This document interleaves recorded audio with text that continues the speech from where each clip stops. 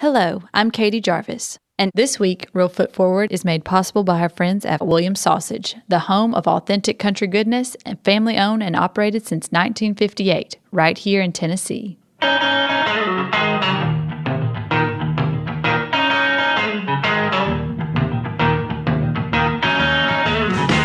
Welcome to Reelfoot Forward from Discovery Park of America, located up here in the corner of beautiful West Tennessee.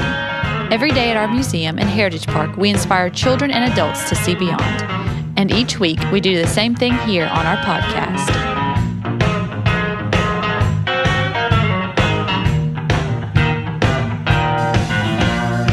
On today's episode, Scott sits down with Jiréh Holder, who is a writer on NBC's New Amsterdam.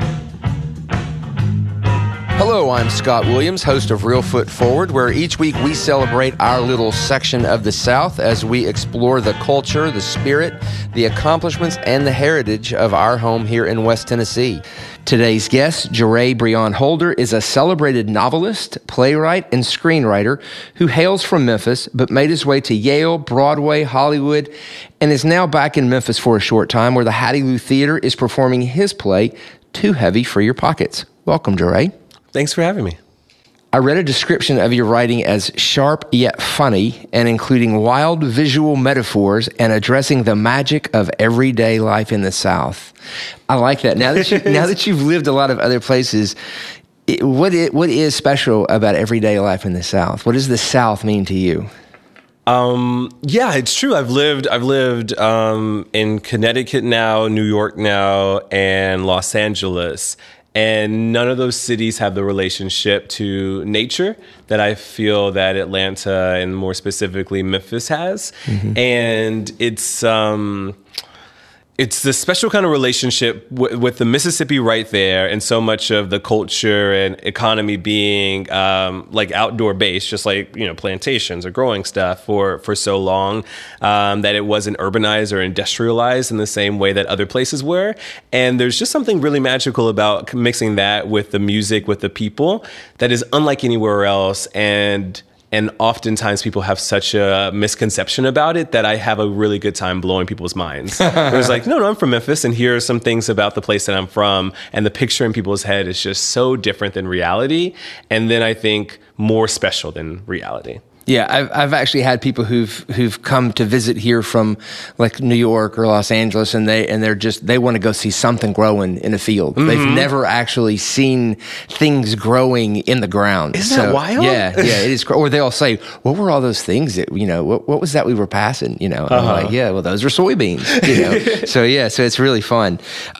So you've congratulations on all your success. You're back in town because you're having a play produced at the Hattie Lou Theater. Mm-hmm. First of all, the Hattie Lou Theater is an amazing place. It's amazing. Have you been there yet? Oh yeah, many times. It's gorgeous, and my mom set up this reception for kind of opening weekend so that my family could come from Nashville, and people came from various places.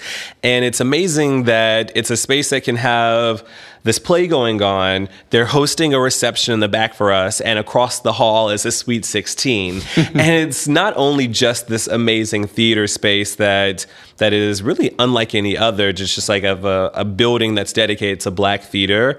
Does not happen in the country, actually. It's just not a commonplace thing. But in addition to that, it's a place that the community can use for its own purposes. And I just love it. I think it's an honor to be invited there. And it's nice to have the theater there and everybody being exposed. You grew up in Memphis. Uh-huh. What was your first exposure to live performances? So the theater bug bit me really, really young, and I didn't know that it bit me because it felt like the special thing that I just did this one time, I guess. But my most kind of definitive performance, I was 8 years old, I think, 8 or 9, and my folks took me to see a production of a play called Sang, Sister Sang, which was mostly on the Chitlin circuit, just going to these various places, but it was at the Orpheum. Yeah. And it was about Josephine Baker, Mahalia Jackson, Bessie Smith, Dinah Washington meeting in heaven. Mm-hmm. And it was basically a review show, kind of, for the most part. And it was seared into my memory of these kind of amazing performers on stage channeling real people from the past in this imaginative space. It just clicked with who I was and what I was interested in, even at such an early age. Wow. That moving on, I also, my folks took me to stuff. So Lion King toured or Wicked toured or whatever. But that one experience of like going to the afterlife for a few minutes to sit with some African American greats was something that feels like the peak of what theater can do.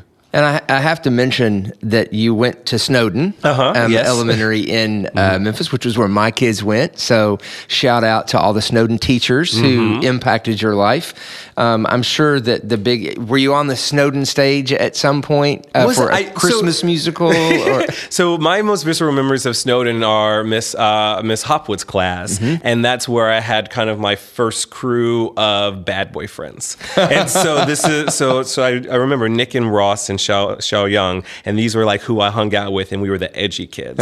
And mostly what I remember is rebelling a little bit, and then I ended up going to having a good time. But my memories are not all that academic from my time there. Neither were mine. So tell me about this play that you've written. Too Heavy for Your Pockets. Yeah. Give us a little bit of the synopsis, and I know that it's set in during the Civil Rights Movement, 1961. Tell me a little bit about it. So Too Heavy for Your Pocket is about two couples living in Nashville in 1961.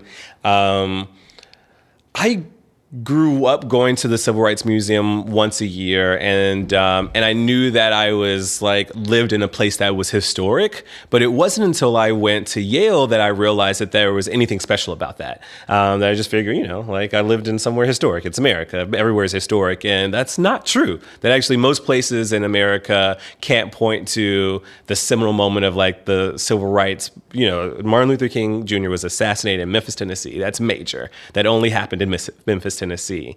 And it didn't click until then. I was like, wait, my grandparents were around for that. Where are your pictures with Martin Luther King? It didn't strike me as odd until people asked these kinds of questions, I think.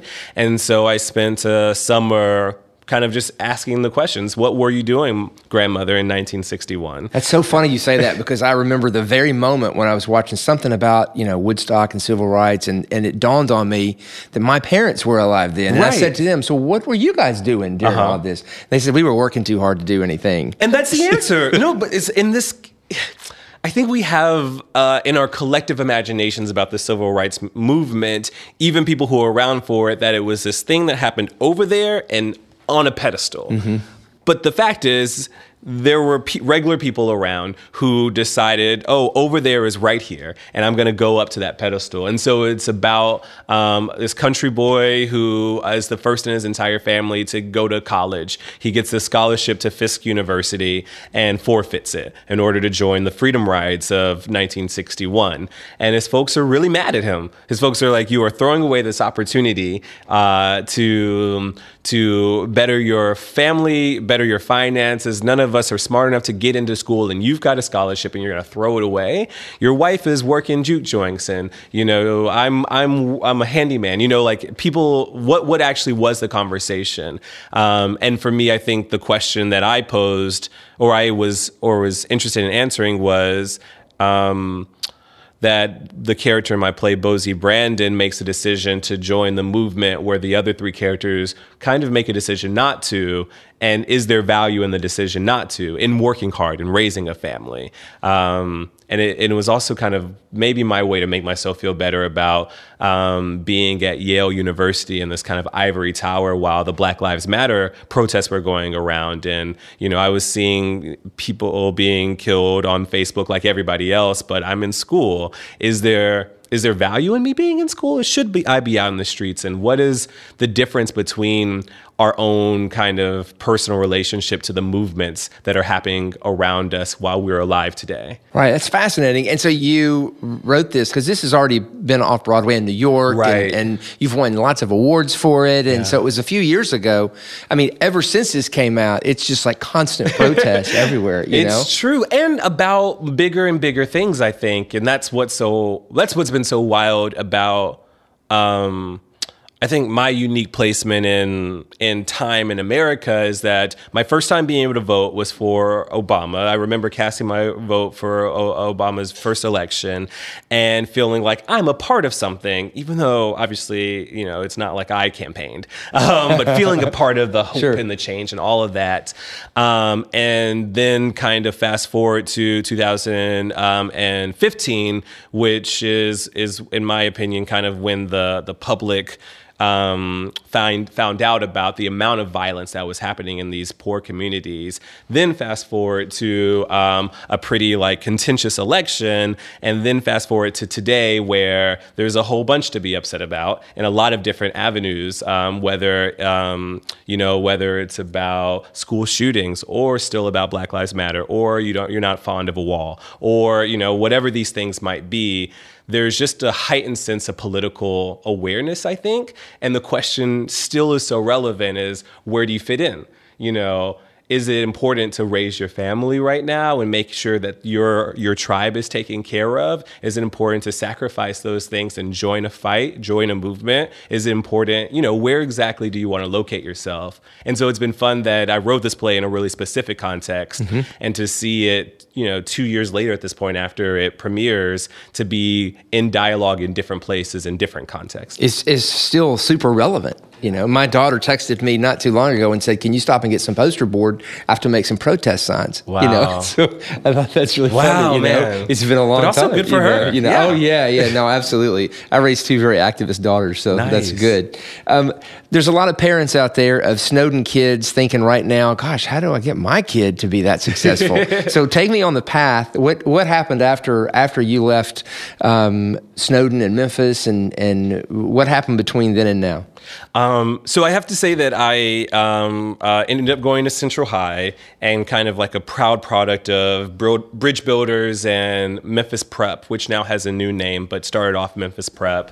And then I went to Mississippi Boulevard Christian Church. Awesome. And all of these programs intertwined, it takes a village, really saw something special in me, I think, and wanted to make sure that I was someone who had the opportunities that I needed in order to move forward. And so by the time I graduated from high school, I was pretty snooty and wanted to go to Carleton College, which is in Minnesota, and ended up going, applying to various schools, and had two similar packages in front of me. Did your mom say, "Minnesota"? Exactly. And just wanted to make sure I knew what snow was, because I didn't. And then I had a package from Morehouse College, and kind of made sat really long and hard with, do I go to this place that's been my dream, or do I go to this place that I really feel like I'm being pulled towards? And went to Morehouse College in Atlanta, and I think, Which was a good choice. I think it's still the South. Yeah. Exactly. Yeah. And in a city that is more geared towards the kind of citizen that I want to be, I think. I had some friends who went to Carleton and did some really cool things, but I don't know, the sense of responsibility to one's community is something that I'm happy that I have, and I think really came from growing up in Memphis and going to the Civil Rights Museum, and kind of understanding that this is a given, is that you participate, and then going to the AUC, which is also this kind of cultural hub that is deeply invested in making sure citizens are participating in, et cetera, et cetera. And so, anyway, a long-winded way of saying I went to Morehouse and discovered theater and my passion for that there. And so were you immediately going to be a writer, or were you ever thinking about acting, or you just loved writing? I always knew I wanted to be a writer from very, very early on, and it wasn't until I got to college that I realized that plays were things that were written by people who were alive. Like, I think that they were like some kind of, I don't know who I thought wrote plays, but I did not realize it was something I could do until I watched Terrell Ava McCraney, who wrote Moonlight, the film. He has a series of plays called the Brother Sister plays, which are putting kind of these African myths on stage, but in the projects of Florida. And it's this weird thing of like these African gods are like cussing each other out in the projects of Florida. And I was like, wait, this doesn't seem like anything I've ever seen before. I could write one of these. And then I discovered, I could. And I really, really liked it, and decided to throw all of my effort into it. And I'm really glad that it's paying off. Yeah. Because it was a big gamble. I mean, I am talking to you still at the beginning of what is going to be a very illustrious career. I have no doubt. So I'm glad we've got you now while you're young. We just have to get you to Discovery Park of America. I know that you have a family connection there. Carly's your stepsister, and she's a very talented graphic designer and artist who works at Discovery Park of America. She's the best. Yeah, she's the best. And she's also an outdoors woman and motorcycle rider now. So, following her on Facebook, you see all kinds of interesting things. So, so you have to come visit her and hang out with us there sometime. So, how did you end up at Yale? It's a jump from the South. You finally left the South and went to Yale. I finally saw some snow. Yeah. It was a little bit of a happy accident, I guess. When I knew I wanted to be a playwright, and I kind of graduated with that in mind, and it was not really something I knew a direct path towards other than grad school and just writing plays, which I was doing at that point. And so luckily I had a mentor at the Alliance Theater named Salisa Kalki, who said, after you graduate, intern here, and I promise we'll get you into an Ivy League college. Wow. Big promise. Yes. And I believed her. And she tells the story later on that she realized, what did I just say to him? And I spent a year, and I after I graduated college, working at the Alliance, and I would wake up early and I would teach swimming in classes, and then after I would do my interning day, I would wait tables at this bowling alley called 300. and I was just piecing it together, and it was my first kind of swing at adulting, and by the end of it, it was like, I better get into a school.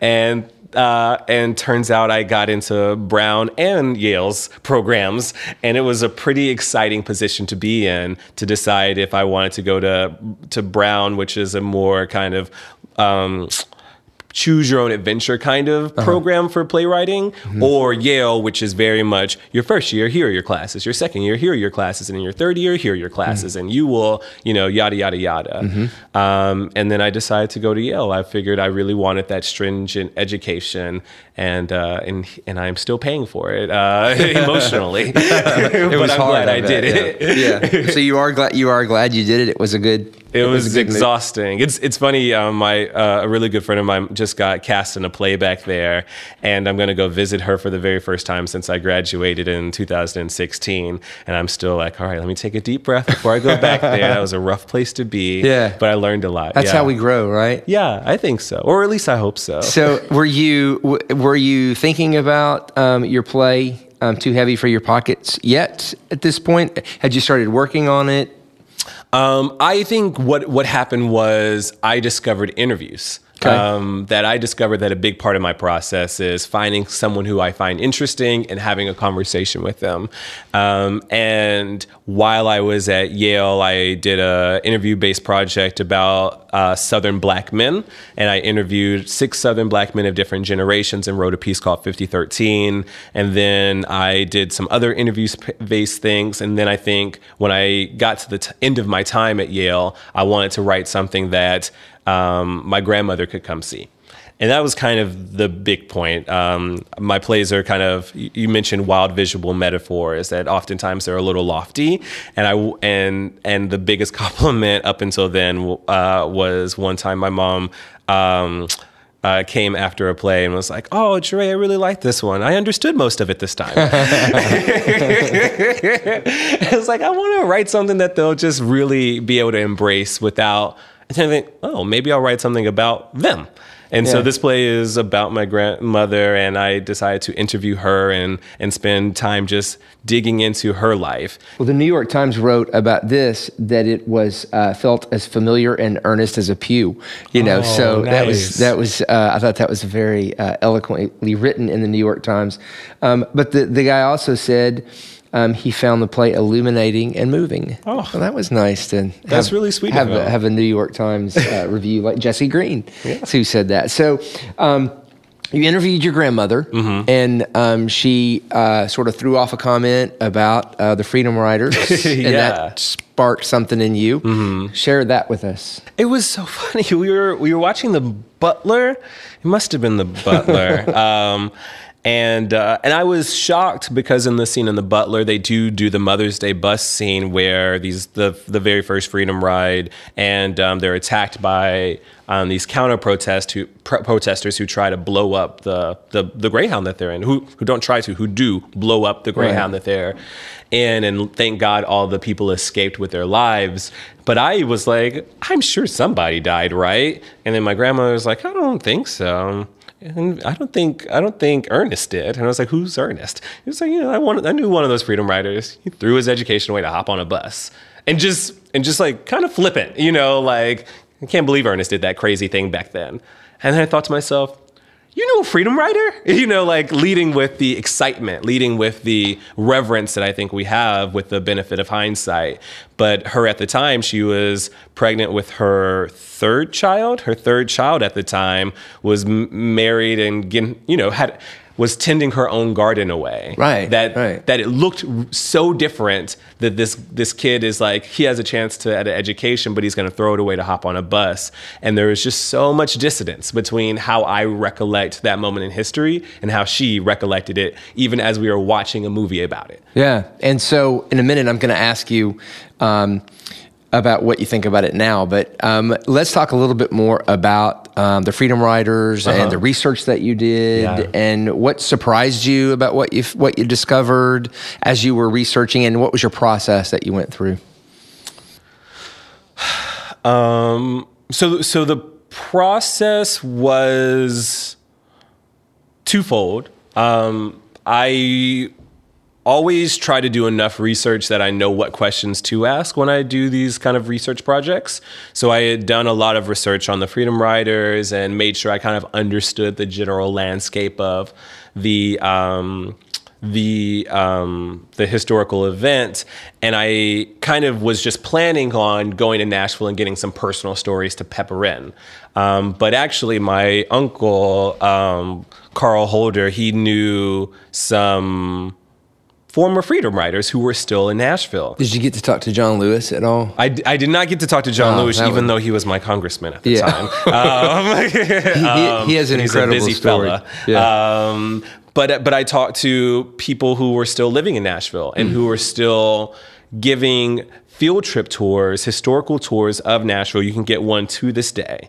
And what they did was took me around the city to various places, downtown or Fisk or wherever, and told us about what this location meant in their journey. And so here we were 50, almost 60 years later at this point, and they had been forever changed by this moment in history. And they talked about it with such a twinkle in their eye, that this summer had changed their lives fundamentally. And the man who I spoke with the most, his name was Matthew Walker Jr., and he was the son of a prominent doctor in Nashville, African American, and he told me about the excitement and fear of every single moment. And so these things I had read about and seen in the documentaries and all of the things, I was now talking to a person who was recollecting them in front of me.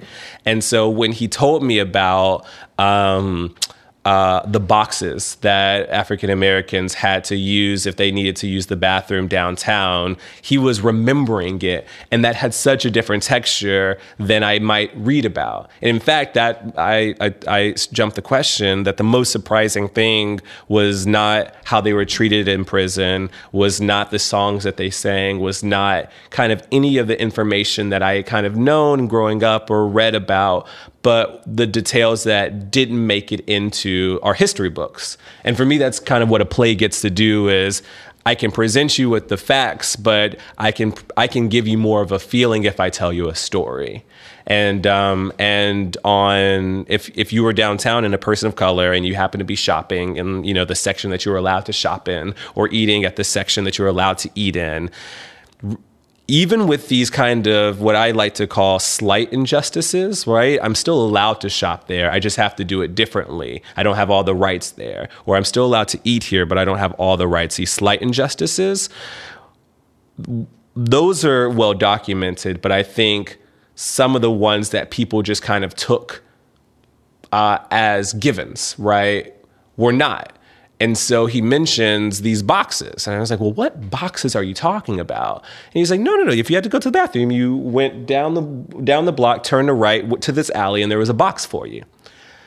And I was thinking, what kind of box? I still can't even picture what you're talking about. Right. And he's like, it's a cardboard box. What are you talking about? You cardboard box, and you go to the bathroom, and that's where you pee. Right. Or you hold it, know. And one of the most moving monologues for me in the play is when Bosie's good friend Sally is talking about a recent trip to those boxes. And so she goes downtown and she shops and she notices all the slight injustices. But thanks to Bosie's ride, she notices a more perverse one, which is the just standard of living, right? As a human being, I have to go to the bathroom. As a human being. And I'm being denied the right to do that in the privacy of a door that closes just because I'm Black. And those kind of things, I think, to this day, we don't really think about. You are welcome to edit this out if it's too political, but I think I immediately think about transgendered people in their bathrooms in this sense of that we have had the privilege as, cis people not to think about it. If it says a man, I'll go in the man's bathroom. If I see a girl, I'll go in the girl's bathroom. And then the moment it is even brought up, there might be some other option, that you're so used to it that it doesn't even strike you as an injustice in the same way. And I think that the ability to talk about the nuances to these kinds of injustices and how deep they go, into what levels, and what degree are you depriving someone of their personhood, what degree are you depriving someone of citizenship, and then I think in all the macro senses, to what degree are you just allowed to have the right to prosper, the right to the same American dream as everybody else. And so what do you see as the role of storytelling in communicating those ideas in a way that might be more comfortable for some people to hear and to understand and to process? I think everybody's brains are wired really differently. Some people have more mathematical brains. Some people have more literary brains. Some people see in colors. Some people see in feelings. So everybody has a different way that they come about things, which is why we have different specialties, right? You can notice really early if someone's really good in math but very poor in English as far as growing up. I think we're all wired to understand stories. In fact, that's all we're doing any day, given moment of any given day, is regurgitating a story. Telling you what happened on my way to the grocery store, or letting you know how my day went, or telling you about this thing that happened when I was a kid, or even, we're just constantly telling ourselves story after story after story. And so I might lecture to people about the injustices that gay people incur, or I might discuss to you why I think it is a better economic plan for America, blank. But those aren't stories, really, those are facts. Those are facts and figures and points of view and all these kind of things. But when I just tell you, once upon a time, there was a little boy, and that little boy grew up to be blank. All of a sudden, we're triggered in a really different way. And I find it a real honor to be able to tell stories. And I think that's why I love interviews is I'm not making up stories either. I'm telling your story. I'm telling your story. I am making sure that your experiences communicate to the world. And because it's in the form of a story, for the most part, someone's going to get something out of it. Excellent. Thank you so much. That's so fascinating. I could sit here all day talking to you. Well, I appreciate you letting me go on my little rant. Oh my gosh, no, are you kidding? It's incredible. And for the record, we cut nothing out, right, Luke? We cut nothing. We cut nothing out of our podcast here at Reelfoot Forward. Is your play going to be produced anywhere coming up anytime soon? After it leaves Hattie Lou? It is Yes, is the answer to the question. It's a real honor. So Hadaloo, it'll be there until April 14th in Memphis, which I'm thrilled about. There will be an opportunity to see it in Chicago if anyone happens to be in Chicago at the Timeline Theater. St. George Playhouse is doing it in New Jersey. And then a theater company that I helped found in Iowa is going to be doing it next summer. Oh, my gosh. So that's 1, 2, 3 coming up. Yeah. But then it was just in LA and in Dallas and in Houston. Now you need 3 or 4 more also rotating around like that. What is the next play? I know we're gonna talk about the TV show in just a minute. But okay. Any more plays cooking? I have a play coming to the Roundabout Theater off-Broadway in May 2020. Oh my gosh. So I am really, really excited about that. You are what they call in the business a hot property right now. So let's talk about television, because not everybody's going to get to go to the theater. Mm-hmm. Some people like to watch their stories on TV. Mm-hmm. So all this talk about theater and all the success, now all of a sudden you're writing for a hit show on NBC called New Amsterdam. It's true. So how did that come about? It was the most random thing on the planet. You know, when I was in grad school, I kind of went into a hole and I did not watch any television. And so I really thought that TV had kind of like peaked at Grey's Anatomy, and then I resurfaced, and all of a sudden there was like Breaking Bad and Scandal and Game of Thrones, and I thought to myself, wow, these are some incredible stories being told. With a really different medium, and television is just so different than a play with a distinct beginning, middle, and end, versus TV. You're just like hanging out with the same 5 people for years. And David Schulner had created this amazing show based upon the real life story of a medical director who had cancer while he was trying to turn this public hospital around, and was inspired by that. And I thought, wow, that seems like something I could write if I knew anything about medicine, and I didn't. And so I just applied for it, just, you know, for the heck of it, and to practice talking about television, because it wasn't something that I was all that well versed in.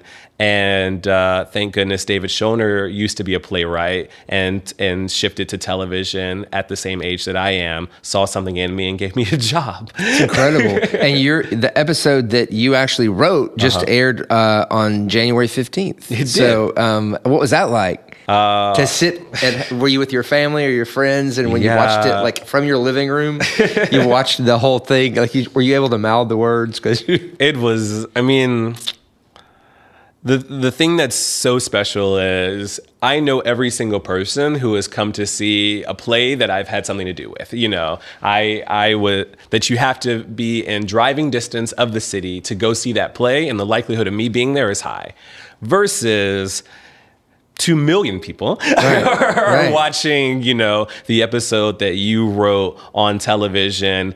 And I now, you know, I visit my mom's friends at work, and they're like, oh my God, I love New Amsterdam. And I might have never met this person, and now they are exposed to a story that I told.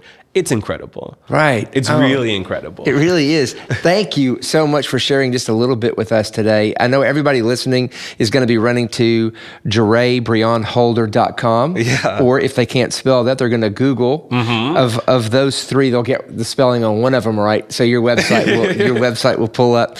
And they can follow along. Your Instagram is great. They'll be able to follow you in your future success. You have a lot going on, and we have a lot to look forward to at Discovery Park of America, seeing one of our family members succeed. Thanks so much. This is awesome. Thank you. It's been fun.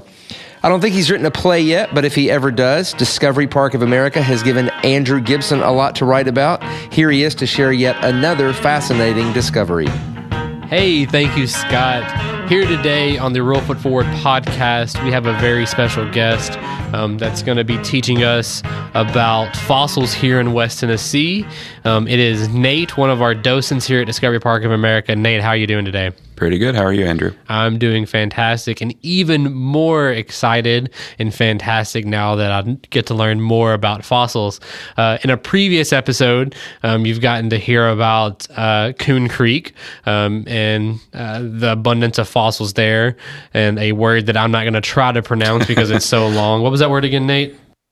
Referring to Coon Creek? Yeah. The Lagerstätte Konservaten? Yeah, that. That is what we talked about last time. But on this episode, we're going to be talking about what I believe is before Coon Creek. Is that correct? Is that right. what we kind of briefed, the quick briefing on this? Right. And so Coon Creek was about 71 million years ago. And what we're going to be talking about today was about 450 to 380 million years ago. Okay. So that's what would you call that period? So from up until 444 from 450 would be the Ordovician period. Then from 444 to 419 million years ago would be the Silurian period.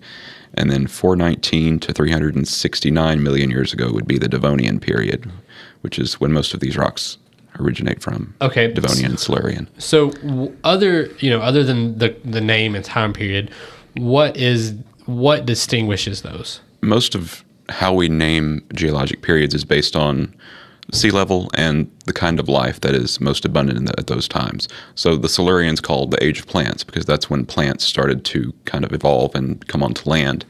The Devonian's the age of fishes. That's when fish started to become a lot more abundant, and we start to find a lot more fish fossils in the Devonian. So, and that's the Devonian. That's the one we're talking about today, correct? Mostly Silurian. Mostly Silurian. That's what my work is in. Okay. And how much time have you invested into this?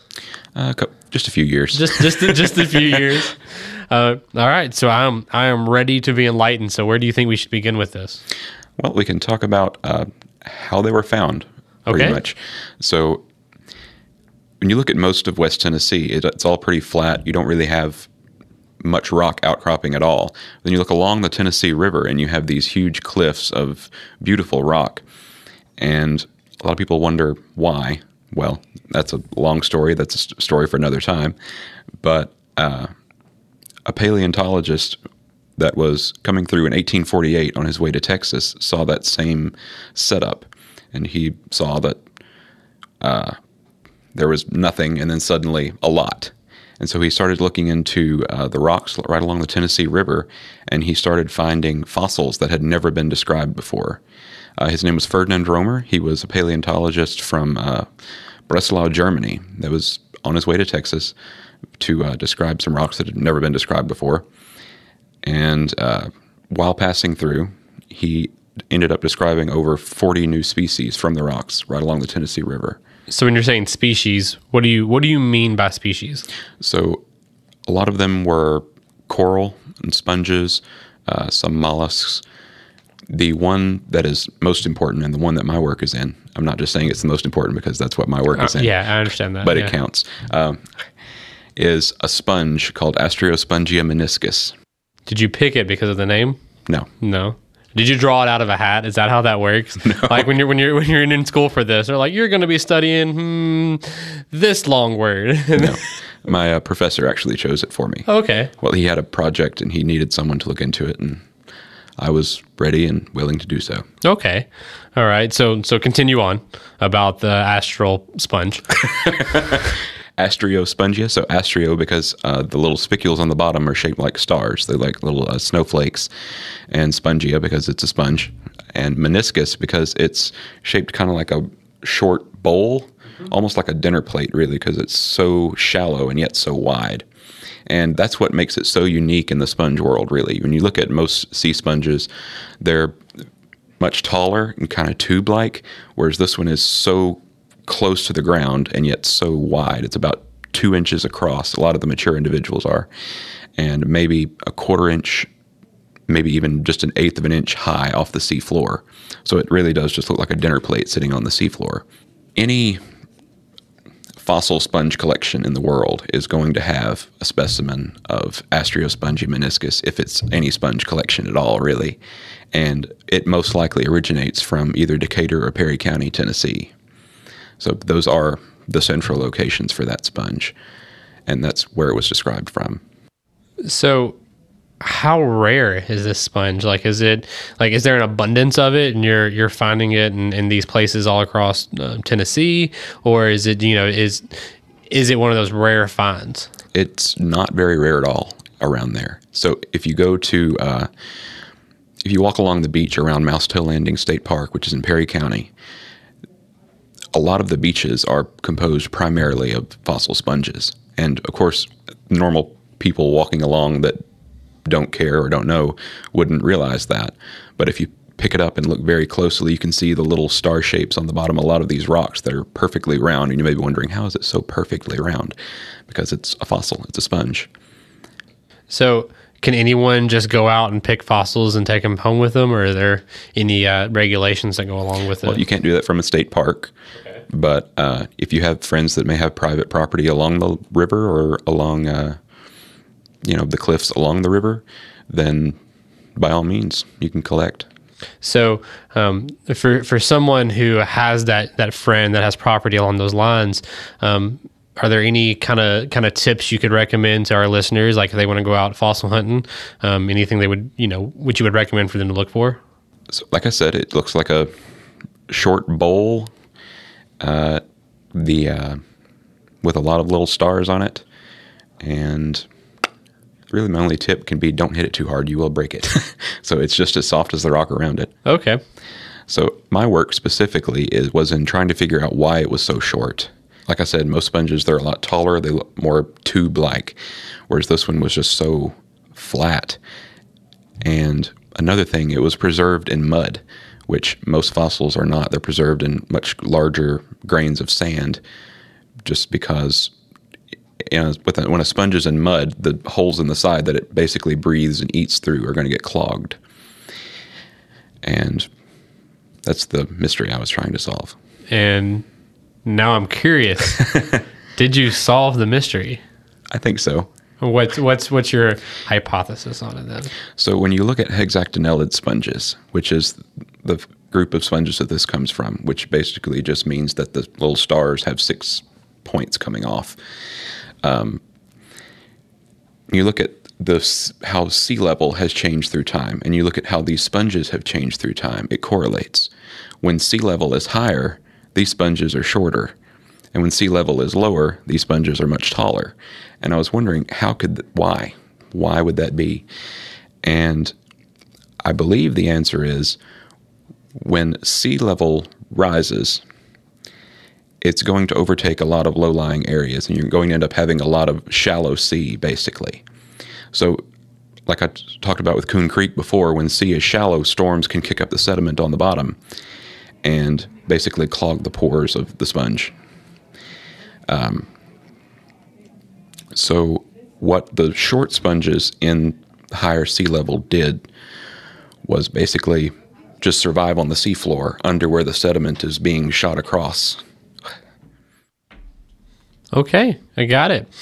So, Nate, thank you. I don't know if that answers the question. I think, I mean, it gives me, I definitely didn't have any idea of these sort of things here in Tennessee, or let alone astral sponges, or, the fancy name you said earlier.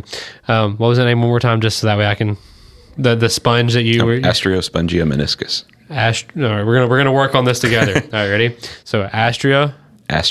Sponges. Spongia. Meniscus. Astriospongia meniscus. Astriospongica meniscus. Close. Close. I feel like I'm in Harry Potter, like casting, right. It's Leviosa. Like, that's exactly how I feel, Nate. All right, guys. Well, thank you so much for listening. Once again, my name is Andrew Gibson. I'm here with Nate Newland. And we appreciate you guys stopping by and listening. Find out more here at Discovery Park of America, where we have examples of these sponges and other types here on display here. We hope to see you here soon. Goodbye. Thank you for listening to Reelfoot Forward. If you enjoyed this podcast, please be sure to subscribe, rate, and leave a review on iTunes or wherever you may be listening. Plan your own adventure to see beyond at Discovery Park of America by visiting discoveryparkofamerica.com. Be sure to also follow us on Facebook, Instagram, and Twitter for the latest updates.